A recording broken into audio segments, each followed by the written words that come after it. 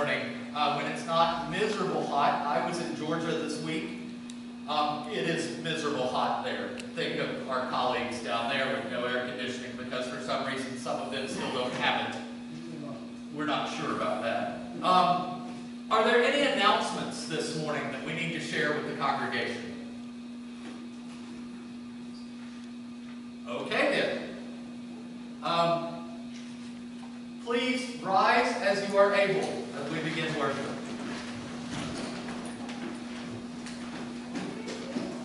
The grace of our Lord Jesus Christ, the love of God, and the communion of the Holy Spirit be with you all. And also with you.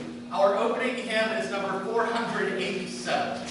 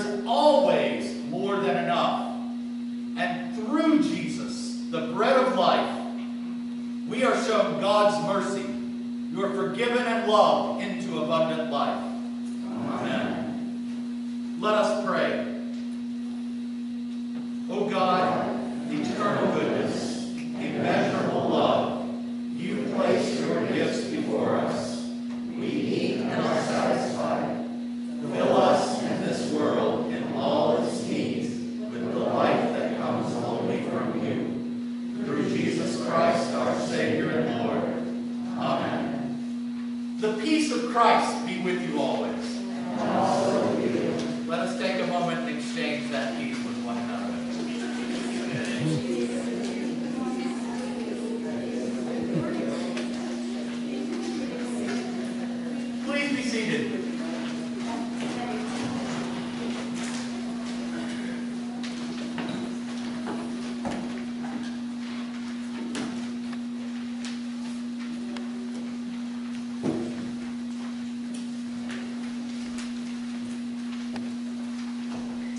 The first reading for today is taken from the book of Exodus, chapter 16. In your blue Bibles, this is found on page 55.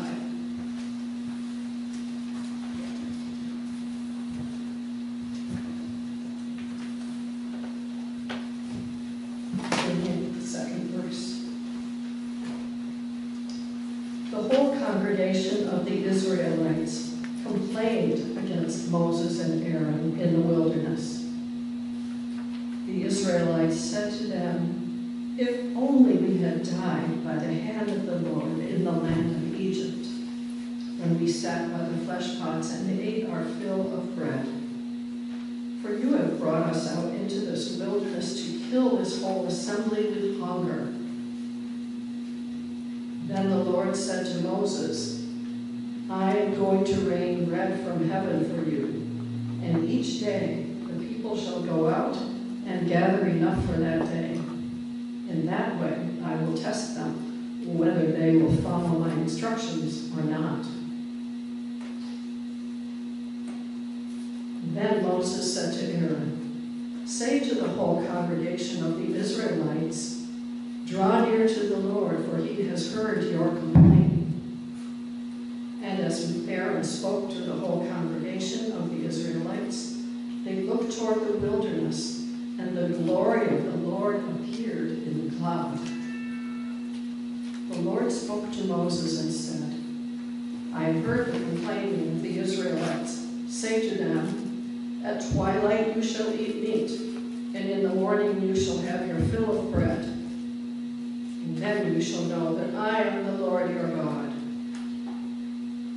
In the evening, quails came up and covered the camp, and in the morning there was a layer of dew around the camp. When the layer of dew lifted, there on the surface of the wilderness was a fine, flaky substance, as fine as frost on the ground. When the Israelites saw it, they said to one another, "What is it?" For they did not know what it was. Moses said to them, "It is the bread that the Lord has given you to eat." Here ends the reading.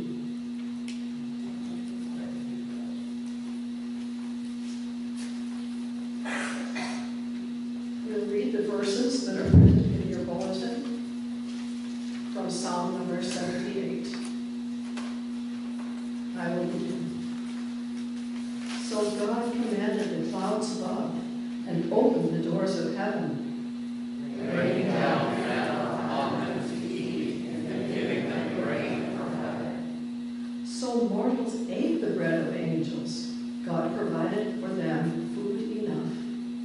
The Lord caused the east wind to blow in the heavens, and powerfully led out the south wind, Raining down flesh upon them like dust and flying birds like the sand of the seas. letting them fall in the midst of the camp, and round out the dwellings. So the people ate and were well filled, for God gave them what they craved.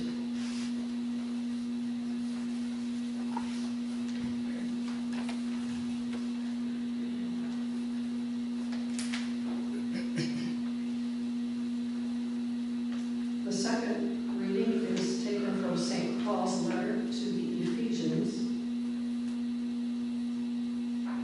It is found on page 951 in your Pew Bibles, beginning at the very beginning of the chapter. "I, therefore, the prisoner in the Lord, beg you to lead a life worthy of the calling to which you have been called, with all humility and gentleness, with patience, bearing with one another in love, making every effort to maintain the unity of the Spirit in the bond of peace. There is one body and one Spirit, just as you were called to the one hope of your calling. One Lord, one faith, one baptism, one God and Father of all, who is above all and through all and in all. But each of us was given grace according to the measure of Christ's gift. Therefore, it is said, when he ascended on high, he made captivity itself a captive. He gave gifts to his people. When it says he ascended, what does it mean? But that he had also descended into the lower parts of the earth. He who descended is the same one who ascended far above all the heavens, so that he might fill all things.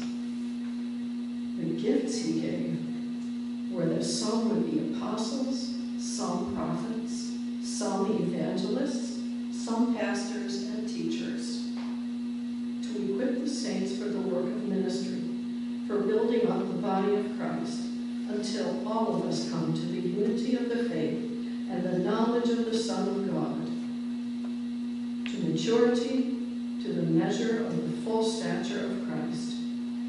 We must no longer be children, tossed to and fro and blown about by every wind of doctrine, by people's trickery, by their craftiness, in deceitful scheming.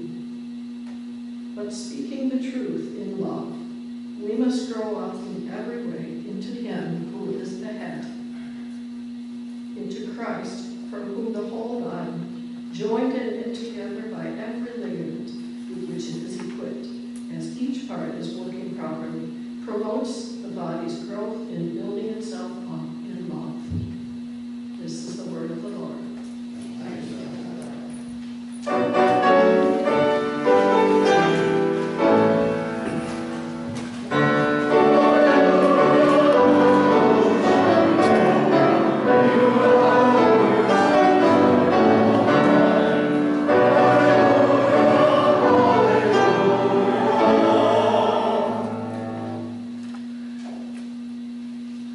The Holy Gospel according to John, the 6th chapter. So when the crowd saw that neither Jesus nor his disciples were there, they themselves got into the boat and went to Capernaum looking for Jesus. When they found him on the other side of the sea, they said to him, Rabbi, when did you come here? And Jesus answered them, very truly I tell you, you're looking for me not because you saw signs, but because you ate your fill of loaves. Do not work for the food that perishes, but for the food that endures for eternal life, which the Son of Man will give you. For it is on him that God the Father has set his seal. Well, then they said to him, what must we do to perform the works of God? And Jesus answered them, this is the work of God, that you believe in him whom he has sent. So they said to him, what sign are you going to give us then, so that we may see it and believe you? What work are you performing? I mean, our ancestors ate the manna in the wilderness, as it's written, he gave them bread from heaven to eat. And Jesus said to them, very truly I tell you, it was not Moses who gave you the bread from heaven, but it is my Father who gives you the true bread from heaven. For the bread of God is that which comes down from heaven and gives life to the world. They said to him, Sir, give us this bread always. And Jesus said to them, I am the bread of life. Whoever comes to me will never be hungry, and whoever believes in me will never be thirsty. The Gospel of our Lord. Please be seated. Alexis, you want to come up? Carson? Come chat with me for a second. You going to bring that? All right, you hang back there. I'll talk loud. People are used to that. Come on, doofus. You can be the 6-foot-something child. I like having that period. Can I see that for a second? I promise I won't take any out. I'm going to let Shane eat it up.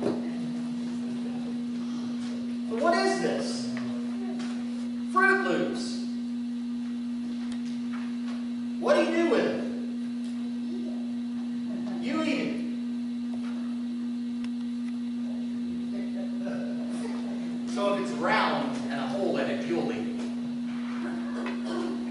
Maybe. Okay, cool. So, how do you know you can eat it?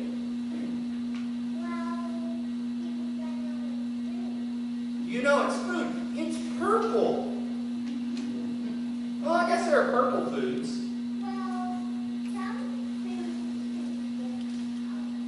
Some foods can be different colors. There's green stuff. Sometimes you eat green stuff. Unless it's mold. Yeah, you'll get old enough soon that you'll just tear that part off. That's not mold. Thank you. That's good. So, if you just saw these kind of laying at the house, you'd know it's okay to eat them? I mean, say, not you'd still ask permission. Okay. What?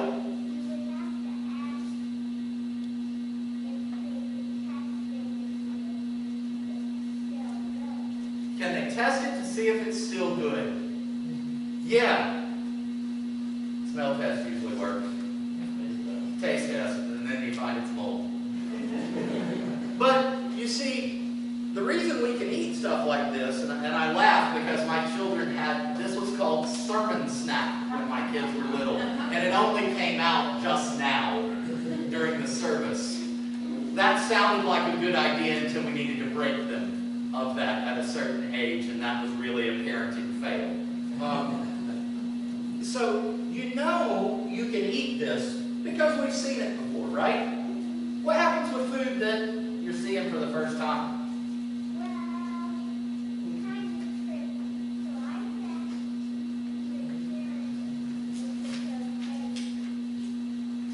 Okay, so what happens when you see food for the first time and you don't know how to eat it? You let someone else eat it first. Cool, see if they die from the mold. Because sometimes, I mean, as you get older, people give you food that you don't know. Like, my job takes me to China sometimes, and not always does the food have translation. And it's looking back at me. And I don't know how to eat it.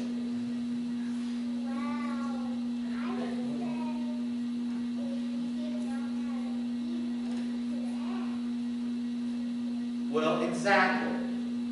And so that's what I have to do sometimes, because Google Translate will tell me what the sign says, but it won't really help sometimes. And it doesn't tell me how to eat it.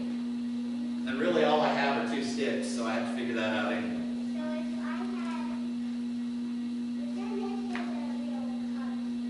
Okay.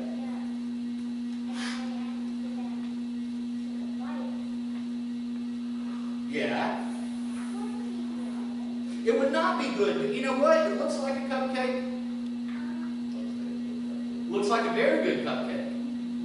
But if I've never seen a cupcake like this, I don't know how to eat it. But what if I were, and I had to trust when you told me I could eat it?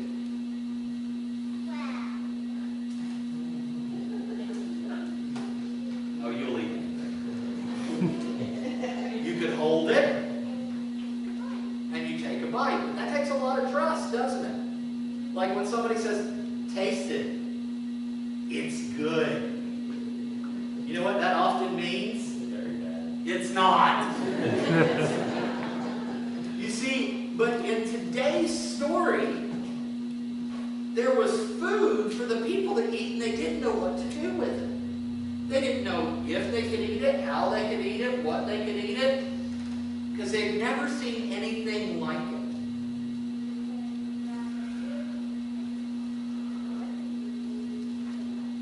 You could try to pick it up with a fork.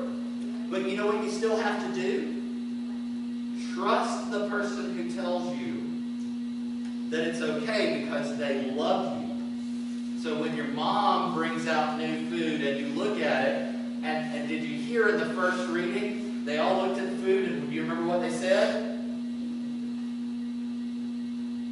I'm so going to smack you in front of this whole congregation. They said, "What is it?" How many times have you looked at a plate and wondered that? Since Christmas, most of your food, now your mama goes smack you. But they said, "What is it?" And Moses said, it's food from God. And they trusted him because they knew Moses loved them and God loved them. And so they were going to try something new. And so sometimes we get things that are new and we don't really know what to do with them. But they are food to help us grow.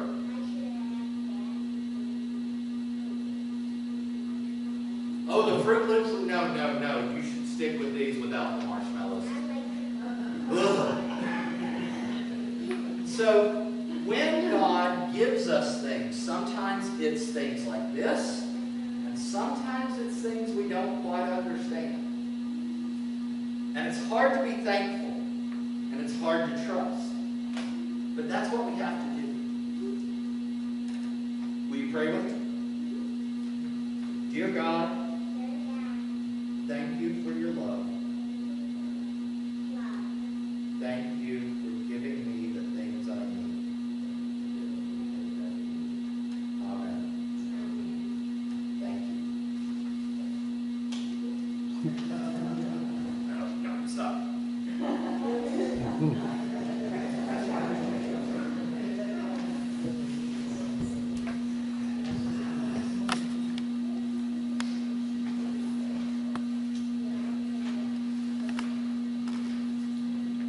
So here we have another one of those moments.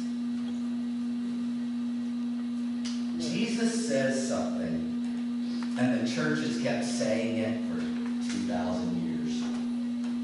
We, the greater church, do this a lot. We repeat stuff Jesus said. Problem is, we're 2,000 years out of context on a lot of it. We're 2,000 years into Christianity. And we're many thousands of years today from the moment Jesus is referring to. So sometimes when we hear these words, the meaning has been lost or misconstrued for us compared to the people who were hearing it for the first time. Today Jesus says, "I am the bread of life." If you've been to church recently, we've heard this statement a lot. We're in the bread series. So we kind of start going, yeah, you're the bread. You're the gluten. You're the part that most diets tell us not to eat. In our modern sensibility, our understanding of bread is very different. But the people then were far more likely to get quicker to the meaning of the bread of life, because in their oral tradition society, they shared the stories of their ancestors. And they took these words, which honestly are often very esoteric to most of us today, with a complete understanding of where Jesus was going. Jesus is referring, of course, today, thanks to the lectionary who tied things neatly together for us, to the first reading. We got the first reading because the people then didn't need the first reading to know what Jesus was going for. The bread of heaven appears in Exodus after the people start complaining about having nothing to eat. Now that part we get. We can identify with the complaining part. And we can identify with crying out to God when we're frustrated. But the interesting thing as we go through this is that the bread is not the only thing in Exodus that God sends for food to the people. In the evening, quail descend upon the camp, and the people of Israel eat their fill. In the morning, they wake to the fine flakes on the ground. It is in the morning that they look and go, what is it? They don't know what to do with this gift from God. Just the night before, they had received a gift from God in a form they knew, so they probably quite literally jumped on it. But the morning nourishment, what is it? They don't know what to do. So why does Jesus say he is one nourishing food from God but not the other? If you've ever wondered what random thoughts go through my head in preparing for a sermon, that is quite literally the kind of stuff I think about. 2,000 years later, could you imagine if we were sitting here singing, I am the quail of life? It just sounds wrong. And then think about the communion prep. The altar guild roasting meat every day. Though red wine is the proper pairing for quail. But I have to think God sends two nourishing foods to people crying out in frustration. So why does Jesus identify with one more than the other? I mean, does that make the quail a less special gift? Well, no, it is a gift from God. It is no less special. But why be the bread of life? What makes Jesus the bread of heaven and not the quail of earth? You see, when the birds descend upon the camp, the people know what they are and what to do with them. They have received a gift from God that is of this world as they know and comprehend it. When the quail appear, they know roughly how many birds it takes to feed their family. And these probably weren't sickly quail either. These are quail from God. They're going to be nice, plump, little hearty things. There was plenty of food to prepare in a way they knew and understood it. But the bread of heaven that they get in the morning, it isn't of this world. And it isn't anything they have ever seen or used to preparing. The bread was like flakes on the ground. I mean, if you grow up like me, and I think of the ground covered, there's pans of biscuits everywhere. That is not what they find. They don't even find loaves of bread as they understand bread. Instead, they find these fine little flakes that are so light they glisten and shimmer in the grass. The question starts to become, okay, how much of that is it going to take to feed my family? To feed me? So when they ask, what is it? It probably also had a little bit of, and what do I do with it? In the context. Now I can look back and see that God had provided for the people then with things of this world and things of heaven in the two meals. And God continues today to provide us with quail and manna. We each receive gifts from God, and I believe most of us know what to do with the quail gifts that show up in our lives. And I'm reasonably certain most of us are equally as clueless with what to do with the manna that appears in our lives.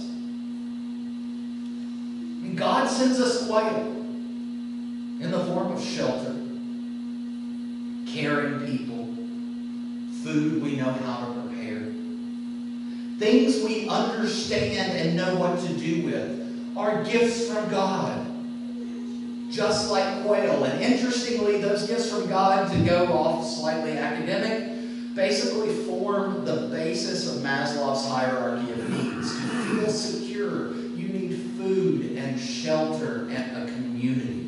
And that's what God is providing in the quail. We encounter the gifts of God that are of this world, and we tend to embrace them and readily and easily accept them because they make us secure.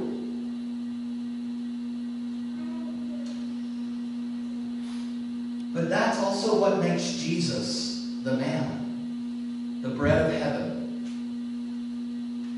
Because honestly, when I truly encounter Christ, I still don't know what to do with him.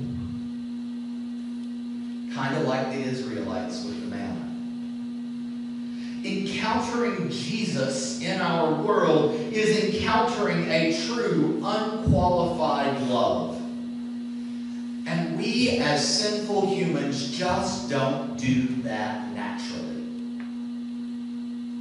Encountering Jesus' passionate grace is unlike any grace I know, as it is far more patient than any human being is capable of. I am always reminded and take great hope in the story of the rich man who asked Jesus, "How do I get into heaven?" And Jesus says, "Sell everything you have and give it to the poor." And the rich man can't do it. And he walks away.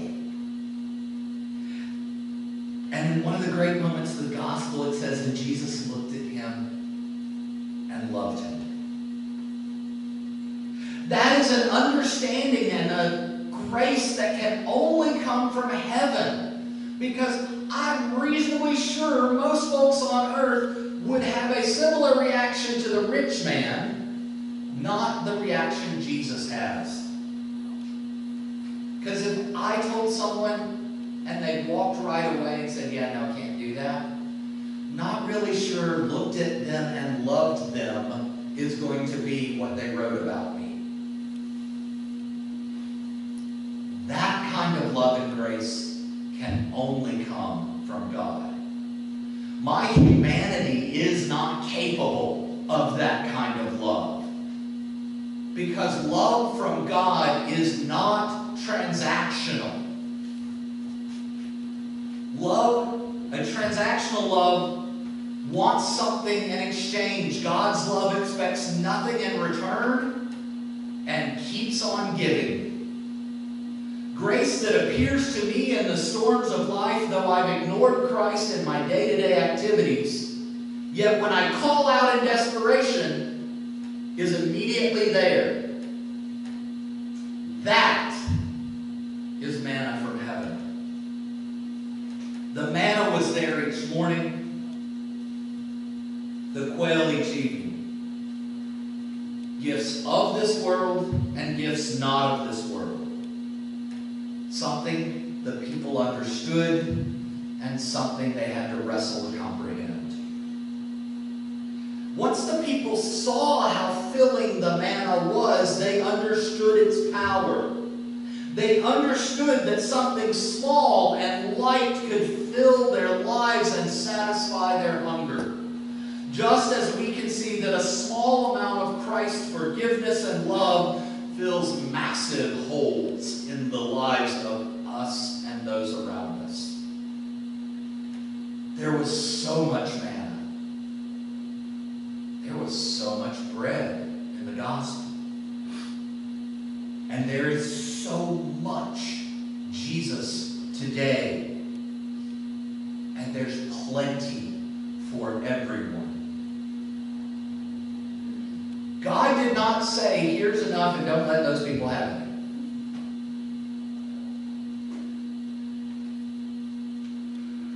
Jesus did not say, "Don't give those folks over their bread. They aren't like us. They're lazy and need to go find their own." There was plenty for everyone, regardless of who you were, who you liked, who you got along with, who you were related to, how you were dressed, pick anything. There was plenty, and then there was some left over. And that, my friends, is the grace of God. God said, "Take only what you need," because there was enough for everyone, and there would be more tomorrow. The bread of life never runs out. It's there to nourish you and me each and every day. And if you need a little more one day, it doesn't mean there's less for me on that day. God provides, and that is far more giving and selfless than most of us can comprehend. Even the most Lutheran among us, the most stalwart Christian martyr on a pedestal by the community of a church, will get greedy when it comes to forgiveness, even though we know God has enough for all of us. Every one of us will start thinking that that person over there doesn't deserve a heaping helping of God's hospitality because I want it. I mean, we treat earthly gifts that way. We hoard our stuff. And honestly, every one of us has at some point tried to treat the divine gifts of God's forgiveness that way. We want to determine who gets what. And if you get some, that means there's less for me. Well, that's wrong because that's earthly thinking, not divine thinking.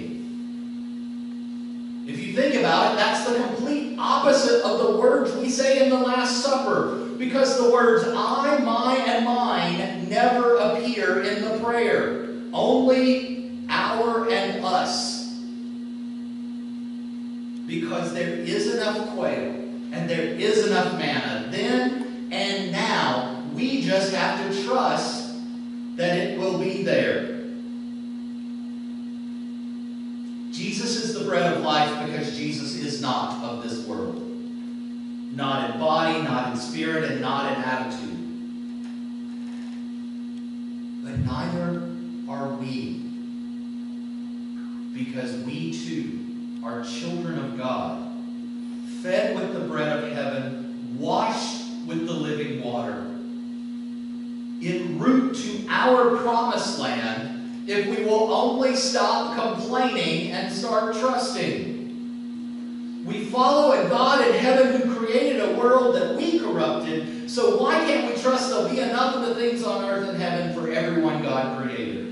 Even if we don't like to admit those people are children of God too. I mean, some days we can. Some days we find it easy to have faith and know that there's plenty. But some days I just can't. And that too is what makes Jesus the bread of heaven. Because he's there every morning. Whether I like it or not, whether I'm looking for it or not, whether I'm expecting it or not. Providing love and forgiveness and mercy in quantities none of us can begin to imagine or even try. Take and eat the gifts of this world and the gifts of heaven. Share them freely, because God promises that when we do, there will be enough to fill us all. And it is so hard to believe, and it is so true. And when we have those times that we just can't follow through with that belief, with grace, Jesus looks at us and loves us. Amen.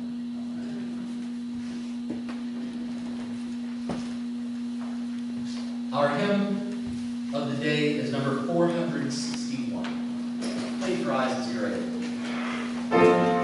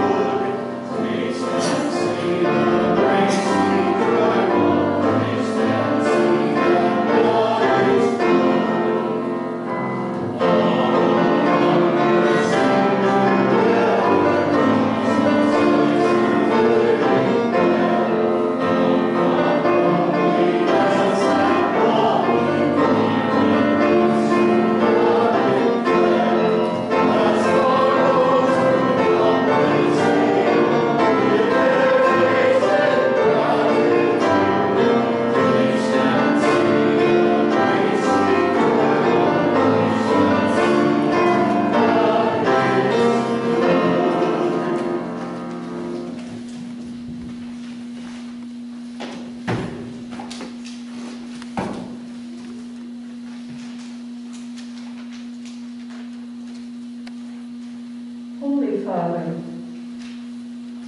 your Holy Spirit sustains us, and your Son Jesus feeds and strengthens us. We pray for your church and all of creation. Bless our leaders, Elizabeth Eaton, John Moncoles, our Bishop-elect Lee Millet II, our pastor, Susan Feuerzeick, our missionary, Karen Anderson, and our leader in worship today, David Grindle. Give them wisdom and strength to lead and set examples for us to follow in our daily lives. Hear us, O God. You command the winds and the waves. Support firefighters in our western states battling huge fires. Protect and comfort those who live in the path of these fires. Dear God, so many in our country and around the world are enduring tremendous heat waves and droughts. Cause the leaders worldwide to put into place and enforce crucial new policies, reforesting our lands, replenishing our waterways, and halting pollution of our land, seas, and air. Be with the peoples around the world who have no access to the COVID-19 vaccines, and be with those who have hesitated to receive the vaccine. Give them opportunity and willingness to get these life-saving injections. May this be so. Hear us, O God. Draw near to those who cry out for help.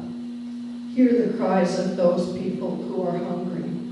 Help us to share our bounty with those who are near to us, yet hungry.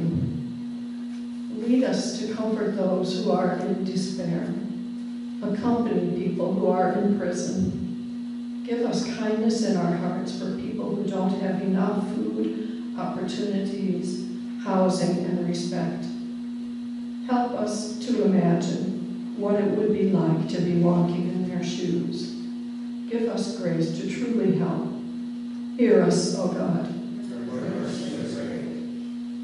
Holy God, bring your healing touch upon those who are ill in any way, especially Dave Grindle, John Haynes, Richard Schneider, Bishop Ambrose Moyo, Sally Gould, Victoria King, Dave Lovett, Marcia Dibbins, Donna Bell, Bob McNamara, Gary, Sammy, Jody, Debbie, Lori and Fred Wilsey, Mark Iyer, Hazel Carrick, Chase Salmons, Matthew Wise, Ted Kiders, Alex Gates, Ray, Al Hogan, Mickey Jensen, Tracy O'Connor, and Jenny Granville. You may name anyone who needs God's healing touch.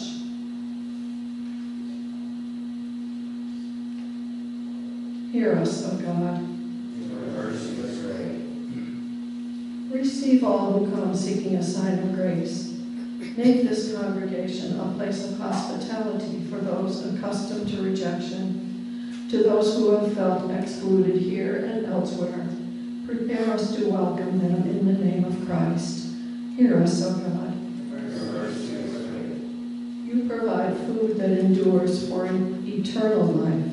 Sustain us each day with the bread of life, until we are gathered with all the saints and feast together at your heavenly banquet. Hear us, O God. We lift these and all our prayers to you, O God, trusting in the promise of your saving love through Jesus Christ our Lord. Amen. The work of the church continues, whether we gather weekly, gather online, or just gather as we're able. Throughout all of this, your offerings have continued to make the work of this congregation, this synod, and our larger church possible. And that work does go on day to day, caring for the sick, feeding the poor, and nourishing the hungry. Thank you for your gifts, and let us pray to God for these offerings. O God, receive these gifts as you receive us, like a mother receives her child with arms open wide.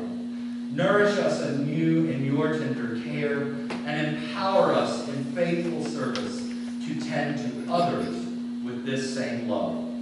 Through Jesus Christ, our saving grace. Amen.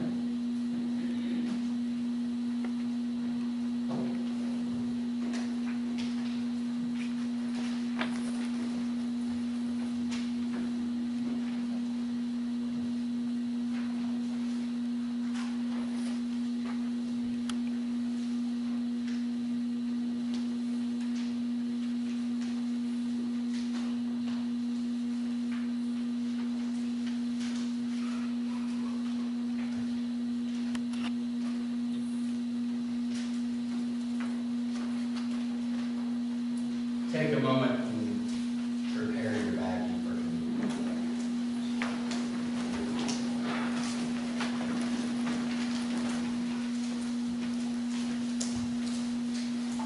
There is no liturgical description for that.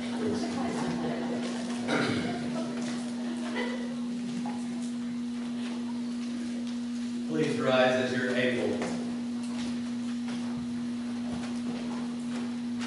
The Lord be with you. And also with you. Lift up your hearts. We lift up to the Lord. Let us give thanks to the Lord our God. It is right to give our thanks and praise. Holy, mighty, and merciful Lord, heaven and earth are full of your glory. In great love, you sent to us Jesus, your Son, who reached out to heal the sick and suffering, who preached good news to the poor, and who on the cross opened his arms to all. In the night in which he was betrayed, our Lord Jesus took bread. He gave thanks, and he broke it, and gave it to his disciples, saying, "Take and eat. This is my body, given for you. Do this for the remembrance of me." Again after supper he took the cup, and he gave thanks, and he gave it for all to drink, saying, "This cup is the new covenant in my blood, shed for you and for all people for the forgiveness of sin. Do this for the remembrance of me." Remembering therefore his death, resurrection, and ascension, we await his coming in glory. Pour out upon us the spirit of your love, O Lord, and unite the wills of all who share this heavenly food, the body and blood of Jesus Christ, our Lord, to whom with you and the Holy Spirit be all honor and glory, now and forever. Amen. Let us join together in the words our Lord gave us. Our Father, who art in heaven, hallowed be thy name. Thy kingdom come, thy will be done on earth as it is in heaven. Give us this day our daily bread, and forgive us our trespasses, as we forgive those who trespass against us. And lead us not into temptation, but deliver us from evil. For thine is the kingdom, and the power, and the glory, forever and ever. Amen. The body of Christ given for you.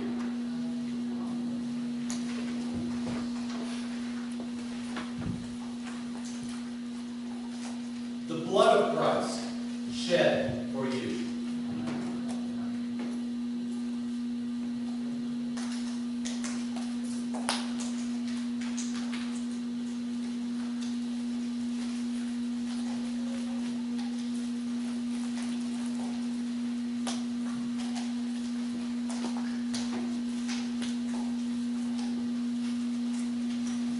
Wellspring of joy, through this meal you have put gladness in our hearts. Satisfy the hunger still around us, and send us as joyful witnesses, that your love may bring joy to the hearts of all people. Through Jesus Christ our Lord. Amen.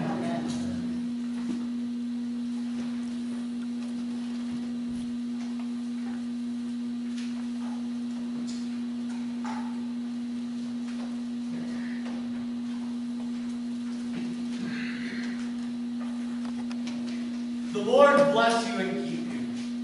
The Lord's face shine upon you with grace and mercy, and the Lord look upon you with favor and give you peace.